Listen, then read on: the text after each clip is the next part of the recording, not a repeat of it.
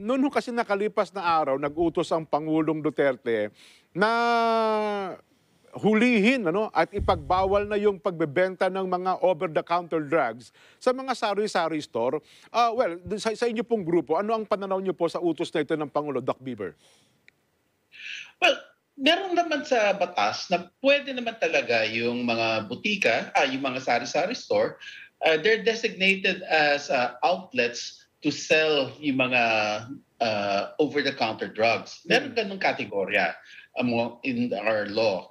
Ang issue is really how well supervised have they been. Ayun. Kasi meron naman talaga mga patakaran and definite criteria bago sila pwede bumenta. Now, sinusundan ba nila yan? In the first place, that's a very good question. May dahilan naman kung bakit yung mga sari-sari store pinayagan, right? Apo. Importante kasi that may access yung mga mamayan sa sa malapit na lugar, makakuha ng mga things like paracetamol or cough and cold medicine kung may nararamdaman rather than having to go to the pharmacy. Apo. But only under supervised conditions. Yan ang issue talaga. Nasundan ba yan? Paano po yung tinatawag niyo na supervised condition? Saan magmumula yung supervision, Doktor?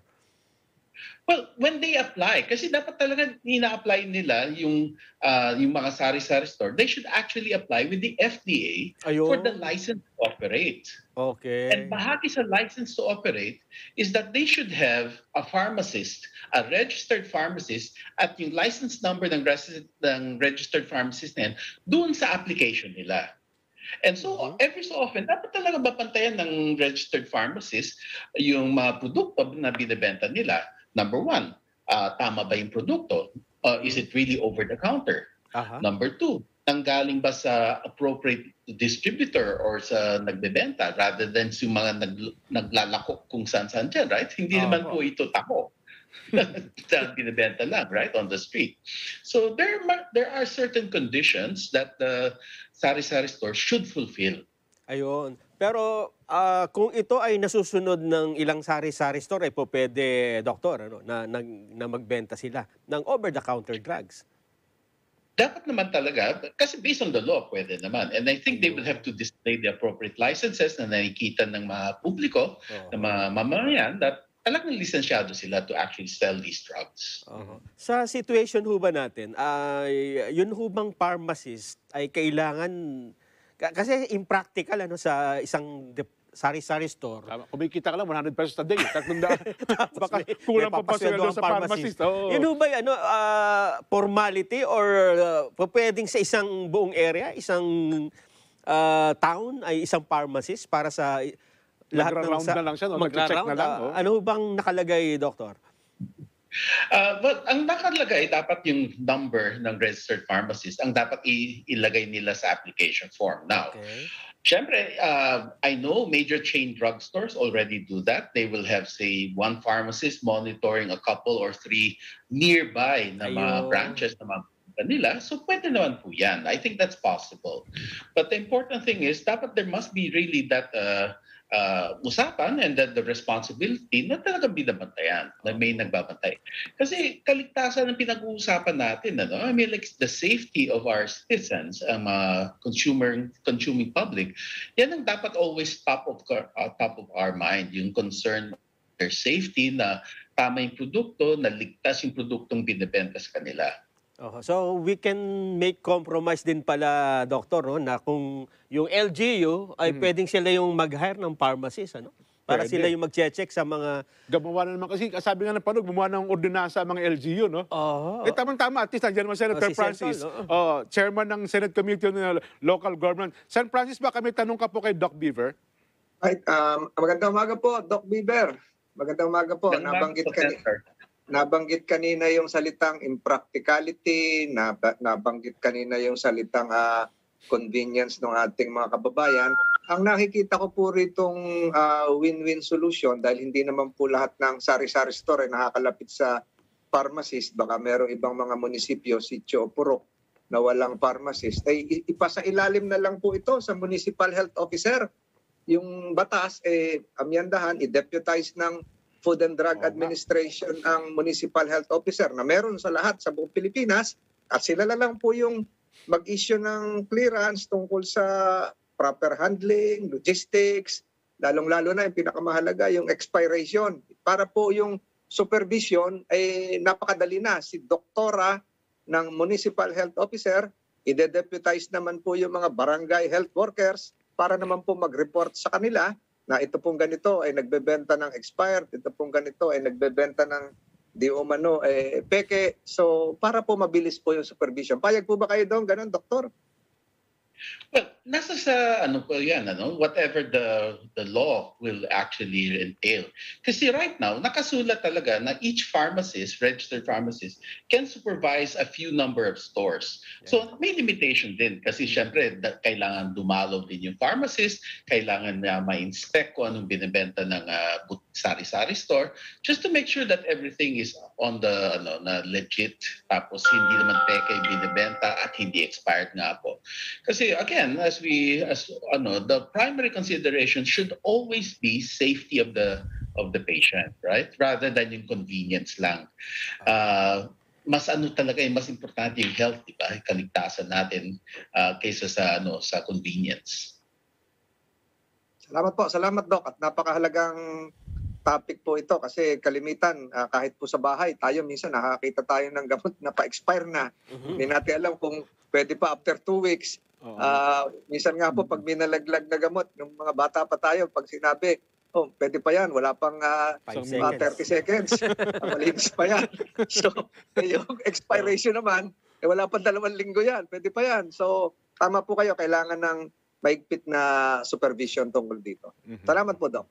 Doktor, ang itatanong ko naman po ay tungkol sa monitoring ng grupo ng PHAP sa mga tinatawag na pekeng gamot. Meron ba talaga? Kasi ang aming Tama yan, ang analysis namin ni Jen ay po pwedeng una may peke talaga, na yung laman ng gamot ay hindi talaga gamot. Yung pangalawa ay tinatawag ding peke pero hindi lang rehistrado o smuggled na gamot. Ano bang situation, Doktor, sa inyong monitoring? Well, each of our memberships, we always monitor for mga fake drugs or counterfeit drugs that come into the country. Alam naman natin na talagang very porous ang ating borders, and there are international syndicates talaga na gumagawa ng fake drug. So that's something we take very seriously. Binabantayan talaga namin whatever is actually out there in the drugstores. And we have put in place all sorts of technological solutions, lalo na yung mga RFID, mga blockchain technology, para masita namin kung may biglang sumisingit within the supply chain. And which is something that we encourage also all our distributors, hindi lang distributors, pati hanggang sa butika, na dapat talaga may tight controls over the supply chain.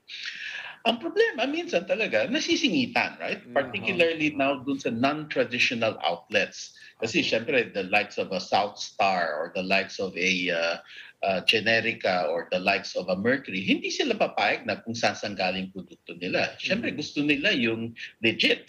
Opo. Reputation nila, pangalan nila is at stake kung biglang magbebenta sila ng mga fake drugs. And we've seen that some of these counterfeiters can be really good. So it's important that everybody, lalo na yung publiko natin, patronize yung mga legitimate outlets that actually take care to ensure na okay yung supply chain at kung saan tama yung produkto or safe yung binibenta nila at hindi peke. Kaya lang ang siguro po ay ang maging active din po siguro tayo sa sa pagkakampanya sa publiko. Paano malalaman yung peke? Kasi kung minsan... Tama. Nakita ko may sa TikTok, merong isang brand na, hindi ko nababagitin particular na gamot. Sabi niya, ang packaging dapat nito, parang diamond, yung mga disenyo niya, diamond. Isa naman itong kabila, ay pabilog-bilog. Ito ay niyang diamond, ito ang legit, ito naman isang ito. Ako po, bilang isang pangkarwan, hindi naman ako pharmacist, Doc Beaver, at ang ating mga kabayan, siguro nakikinig ngayon, paano ba nila malalaman na yung binibenta pala niyang, binibili pala niyang gamot, peke o hindi peke? Ano bang mga batayan, Doc Beaver? It's really very difficult to tell just by inspection kung ano yung fake tsaka ano yung totoo. Which is why always the advice is to patronize only legitimate distributors or drugstores. Now, kung sanay na tayo tuminom ng isang brand, it's always important that we compare with the new product that for example, biglang napilitan bumili sa butika imbis na sa regular drugstore, compare first what you bought versus yung dati nyong ininom. Kasi sa amin, konting pagbabago lang sa disenyo, konting pagbabago lang sa kahon, katakot-takot na ng inspections and approvals, information to the pharmacist ang dinadaan namin para lang sigurado na alam nila. So that when patient asks, they can tell whether tama yung produkto, that's legitimate, or biglang nasingitan na. The Philippines has very unique requirements sa packaging. Kumpara natin sa Malaysia or Hong Kong, ibang-iba talaga yung produkto natin, the look, the labeling, the generic name and the brand name, tapos yung mga expiration date. Bawat yung sinasabi natin banig, bawat pocket dapat kumpleto ng information regarding yung brand name, batch number, and yung pati expiration date dapat naka-print na dun. If not print, naka-emboss pa sa foil packaging. So there are many things that can be done, but it really requires na dun tayo sa the first step is always buying the product at the right place. And that means, huwag tayo bibili sa internet, huwag tayo bibili sa sari-sari store. Bumili na lang tayo sa drugstore talaga. Kami kasi, alam ko lang, Doc, kami kasi ni Nelson, laking probinsya na malayo po yung butika. Ang nabibili namin sa sari-sari store, yun bang gupit-gupit na, nakahiwa-hiwalay na po yung tabletas. Bibili akong 3, bibili akong 5. Diba? Kasi yun ang utos ng nanay ko diba? Yun ang utos ng lola ko. O bumili ka nga niya ng gamot doon, ganito. O 5 peraso. Ginupit-gupit na po ng tindero yun, Doc Di po ba? Portal, mga portal ng araw. Yan, opo. Which is why today, yan ang requirement sa amin na bawat single tablet nandun kumpleto na information. Ayun, dapat pala. Totoo yun, Doc. Kasi noong bata pa kami, pag ginupit mo yung, sabihin na natin paracetamol, magugupitin, para na lang nakalagay. Putol-putol na pero po. ngayon talaga, bawat tableta, ando na lahat yung kompleto. Pati expiration, tama, Doc? Opo. Requirement na po yan sa amin at nagagawa na namin ng paraan. It's a special requirement. Philippines lang talaga nangangailangan ng ganun. It's only in the Philippines na requirement yan. Wala yan sa ibang bansa. Mabuti pala. At least so dapat pala, pag nag-observe, yung ating mga mamimili, Doc, obserbahan nila yung bawat tabletas, kung ano man ang tawag nila yan, naka-blister pack man yan, o ano man ang tawag, dapat meron pong sa isang tableta, Kompleto. Ang problema dapat po nakalarga vista, Doc Kasi ang liliit po ng letra. Doc, ang liliit po. Ako nga nakasalamin na ako, hindi ko pa makita minsan Matanong ko lang po, Doc. Right? And yung sa packaging din yan, lumalaki bigla yung mga kahon. Doc, may dagdag si Sen. Sen? Matanong ko lang po, Doc. So, ang pinag-uusapan po natin, yung mga drugs, medicines na dumaan sa FDA, kung siguro po sa malalayong probinsya, meron ding mga sari-sari store. Kahit hindi na nga sa probinsya, dito sa atin sa Metro Manila, sa mga malls, meron po tayo mga non-traditional medicine na binebenta. Ito yung mga herbal, ito po yung mga gawa sa mga prutas, sa mga gulay. So paano po ito? Anong sa FDA pa rin ba o kasi minsan sa mga probinsya gumagawa sila sa mga mangustin, tama po rin 'yon.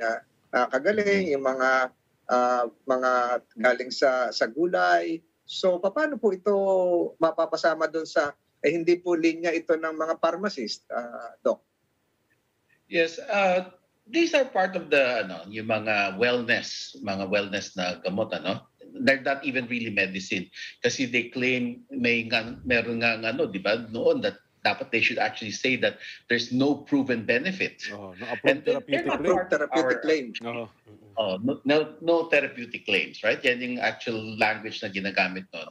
Sa amin, that's not part of our association. But really, I think that this is an area of significant concern talaga, na all these medyo exaggerated na ibang claims nun. So we have to discern very carefully kung ano ba talaga ang habol natin.